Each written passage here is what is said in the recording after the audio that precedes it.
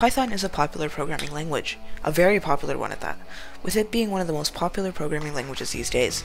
So Python is a great first language to introduce yourself to in coding, and because it's a lot more simple than other programming languages out there.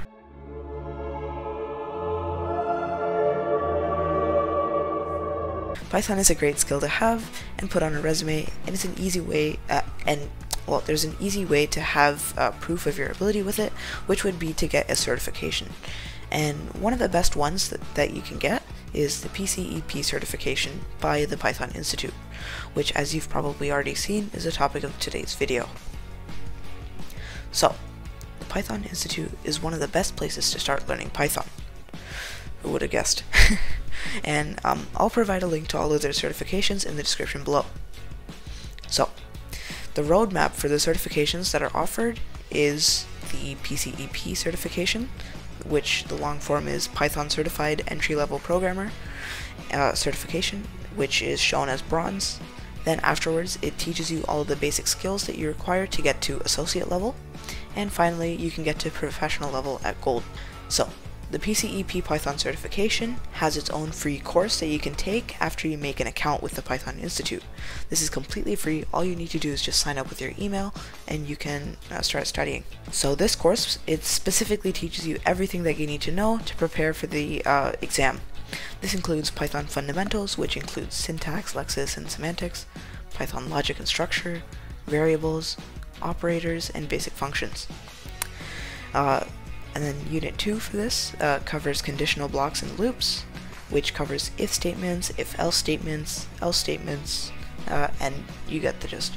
It also covers while and for loops, how you can use them by nesting them, conditional loops, and how you can break and continue these loops. Third, you have data collection types, which would be your lists, tuples, dictionaries, and how you can manipulate strings, such as splicing, indexing, making multi-line strings, and stuff like that. And then fourth, you have functions, which would be the bread and butter of this whole course. So, you're going to be decomposing code using functions, you're going to be organizing functions, exceptions hierarchy, and handling exceptions. So you'll learn a lot more details about this when you're actually doing the course, but for now that's like a basic overview of what you'll learn.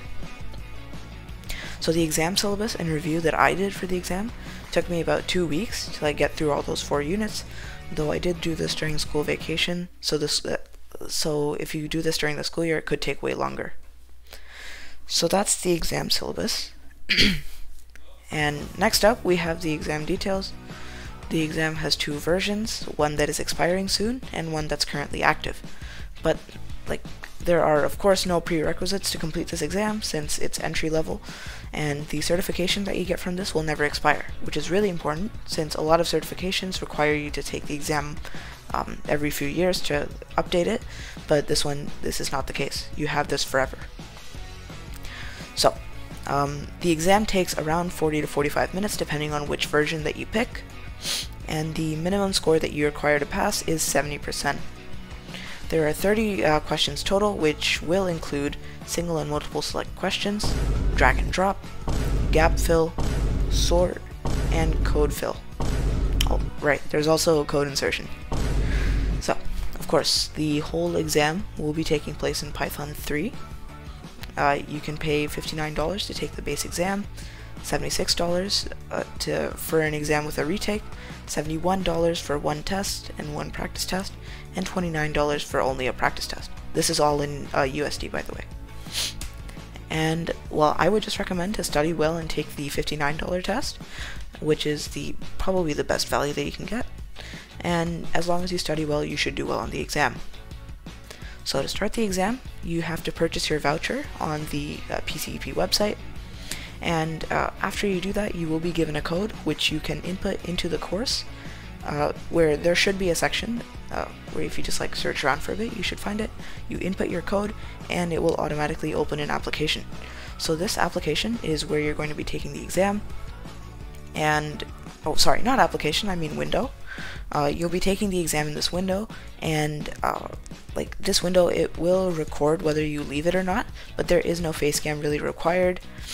and if you leave this window by like alt-tabbing or minimizing it or something, it will count how long you've been gone, and that will be a way for them to check if you've been cheating or not on the exam. So for some prep for the exam that I did, I used a video by Jonathan Carr, which explained a lot of test questions in detail, and I really liked it, so I'll put it in the I'll put the link in the description. And secondly, these questions that I used to study more, that I just found online, I'll put those in the description as well. So those are all the resources that I used to complete the exam, and I wish you the best of luck on yours. Have a great day.